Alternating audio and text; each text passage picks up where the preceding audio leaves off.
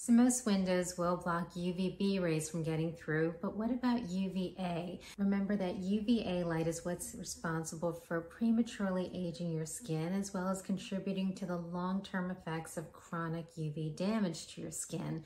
So how much UVA blockage are you getting? Let's talk car windows first.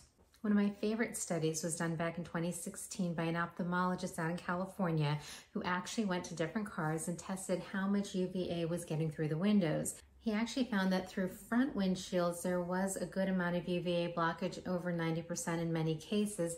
However, it was the side windows that struggled. He actually found that the UVA blockage through side windows could be as low as 71%. So what does that mean for your skin?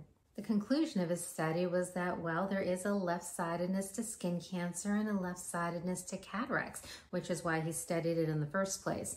So we do know that you are not getting adequate UVA blockage through your car window, especially the side window, which means that while you're driving, while you're sitting in traffic, you really need to be wearing broad spectrum UV coverage, and we need you to be wearing sunscreens that respect how much UVA blockage you're getting. We want to make sure that the sunscreens that you choose have adequate UVA coverage. Looking for the words broad spectrum may not be enough because it doesn't tell you how much UVA blockage you're getting.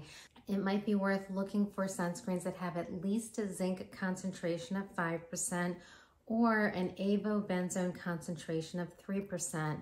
Some studies have suggested that having this concentration of either of these ingredients should allow you to have a good amount of UVA blockage. This just demonstrates again that even though windows might be adequate to block a sunburn, they may not be adequate to prevent UVA exposure. And the impact of premature aging of your skin or discoloration to your skin, all of the challenges that we see every day in the office, and all of the challenges that skincare market out there is targeting. If you took the measures to prevent that exposure from occurring in the first place, you wouldn't fall victim to all of the marketing that's geared towards your eyes, which is trying to treat and address the signs of UV exposure.